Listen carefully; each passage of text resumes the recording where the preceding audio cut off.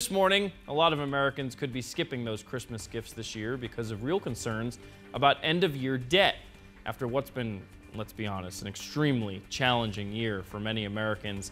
They don't want to add anything else to their plates, including holiday debt. Now, we asked you this morning if you plan to cut back on your holiday shopping, and a lot of people were weighing in on this one. We got a lot of text from Danielle on Facebook. She says, yeah, I'm barely making it now, can barely afford food, which costs keep going up. But the plus side is I'm losing weight, LOL. There you go. And Kurt says, you know, this has been such a strange year. We will not cut back on Christmas shopping in an attempt to bring some joy this year. There you go. That feels good, I guess. Jessica said spending about the same. We were lucky to be able to start early this year, so the funds could be there. So Jessica, among the 25% or so who are almost done, I guess, with their holiday shopping. I just want antibacterial wipes. I'm still having a hard time finding those.